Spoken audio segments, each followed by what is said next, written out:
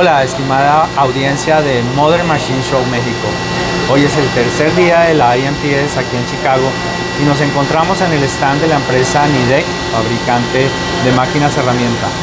Su vicepresidente, el señor Scott Henoy, nos va a hacer la presentación de uno de los centros de mecanizado muy dirigidos a la industria automotriz. Así que los dejo con Scott para que escuchen esta novedad que está presentando en el show. Good morning.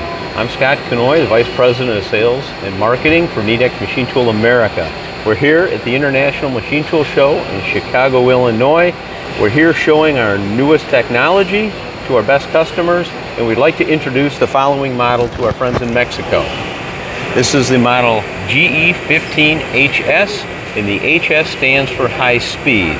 This machine has been designed to give the ultimate in throughput.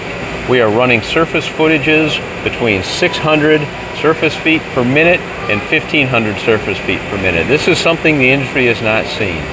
We are really unlocking the potential of the gear hobbing process. As you all know, gear hobbing produces the most gears in any business that makes gears. So that being said, this machine is built on a very solid casting for robustness. All of our spindles are direct drive. They are using water coolant to keep everything cool. In this particular application, we are running at 800 surface feet per minute with a carbide tool spinning at about 4,500 revolutions per minute. The cutting cycle on this is 30 seconds. Let me get it a piece to show you about how large that part is. This is about an 80 millimeter part with about a 47-inch face width. We are cutting this part in 30 seconds. In standard hobbing applications, you would be well over a minute. The quality that we're producing on this machine is an AGMA Class 10 in a production environment, but if you were in a laboratory environment, we believe you could produce Class 12 or 13 all day, providing ground quality gears. In a production environment, this would give you quality gears similar to post-shaving process. This machine has also been designed for easy integration to automation.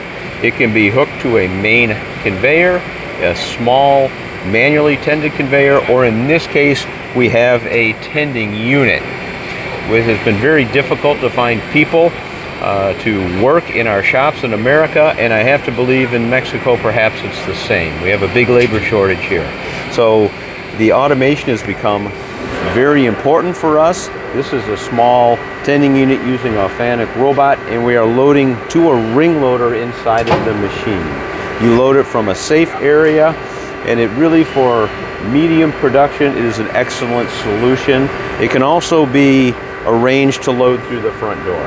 This machine is also equipped with a power door. After the cycle is over, if you're not using the ring loader, the door will automatically open if you will prefer to manually load this machine. We believe this is an excellent package for the industry. We'd like to introduce it to Mexico, but also we are introducing it now to the globe.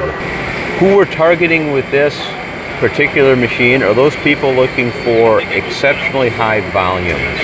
Without using any names of companies, if you're running over 200,000 or 300,000 of a certain gear per year, this is an excellent machine for you. It would give you probably double or triple that if you needed it.